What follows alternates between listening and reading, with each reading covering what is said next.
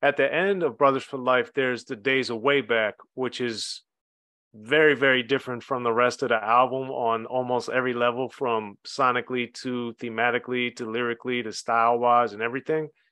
Do you remember, and you obviously co-wrote that song as well, what was the difference of that song compared to the rest or most of the rest of Brothers for Life in particular? Man, that would be hard for me to say because it's all just one cohesive thing. We just spent days working and we wasn't at full strength, you know. And so we gave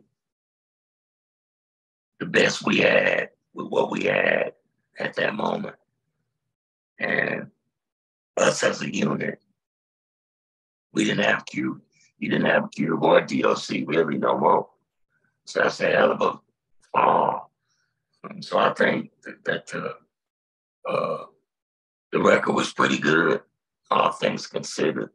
Some new guys stepped up, and the record was good. Well, was it what it could have been? Probably not, but it served its purpose, and it kept us moving. That it certainly did, and it continues today. All right, well, D.O.C, man, anything else you want to add before we go? No, brother, I appreciate you conducting the interview. It's good to see you. I want you to make sure you give my best to my brother X when you talk to him next. Let him know that he's loved and he's missed. And God bless you guys on the coast out there.